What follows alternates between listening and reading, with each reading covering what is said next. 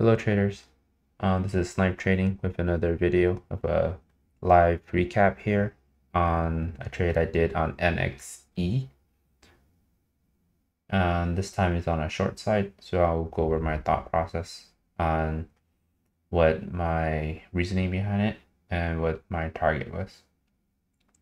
So as I play the footage here, you can see I have a bear trend line drawn here. And what caught my eye here was 5-day break, a lower high, and then you can see another lower high. So if you can draw this right here, you can see there's a trend line break and also one of this inverted cup and handle pattern that I like to see. So once this trend line breaks, play the video here.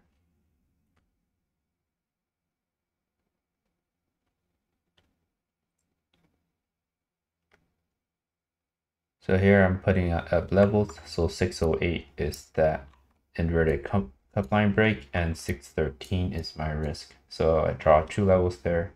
You can see I started 5,000 shares on that trend break.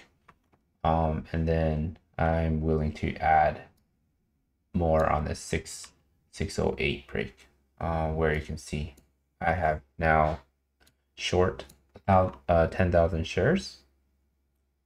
So my expectation is getting this test on the 5-minute 9 EMA, which is this red line.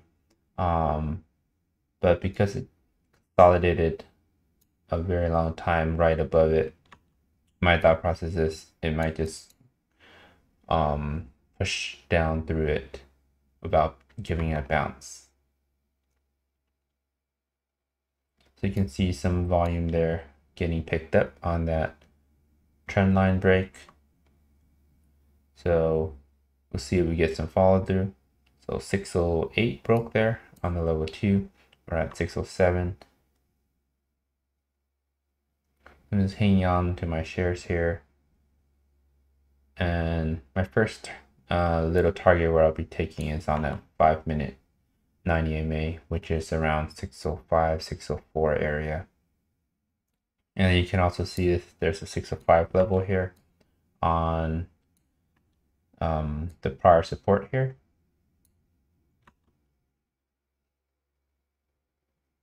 So you can see I draw that trend line, which is a 606.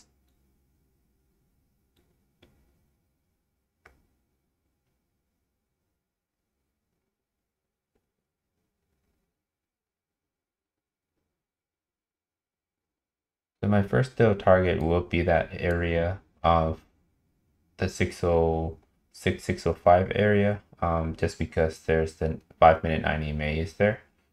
But I'm willing to hang on until I see some sign of reverse on the level 2. You can see the ask is still heavy and the bid is still thinning out. So I'm comfortable just hanging on to here. So now we get 605 breaking the prior support on the 606 area. So now I'm gonna get ready to exit cover a few shares here. Up 400 realized so far. So it took about a fifth there, 2,000 shares cover on that 5-minute 9 EMA. So now it's broken power support, and if it breaks this 5-minute 9 EMA, then my next target would be around this area, which is around the 598 area and power support, pretty much around the same spot. So you can see it broke the 5-minute 9 EMA there. So now I'm down to 2/3 of my position, sold about a third.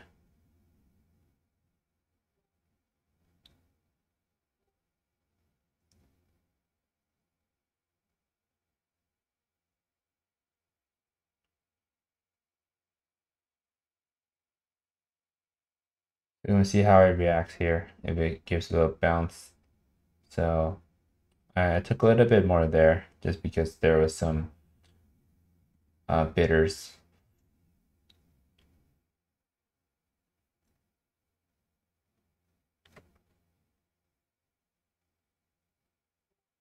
So here's the $6 break, and then I'm willing to take profit around this area because VWAP, which is the volume weighted average price on this blue line here that I have on my chart, is 598.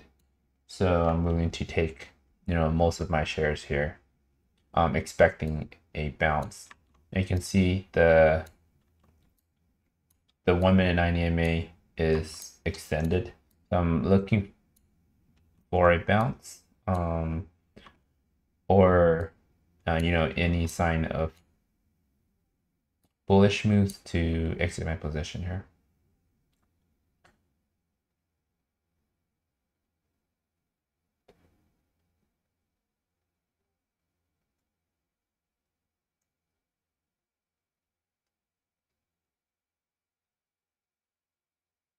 In the end here, I end up covering the rest around this area, the 60, around the 6 area here, which I think it's pretty extended on this downside, with expecting a bounce towards the prior support here of 606 and then continue to go back down.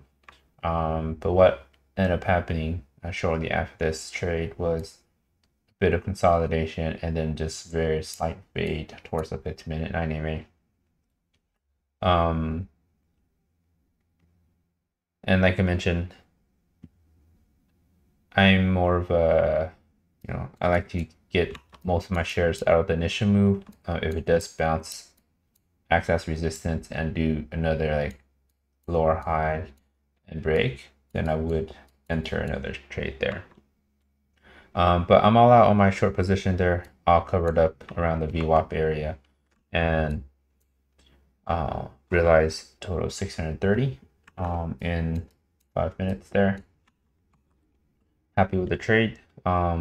Wish I had a little bit more size, but I was risking about 5 cents there, and it gone down 10 cents. So that was a 1 risk to 2 reward there.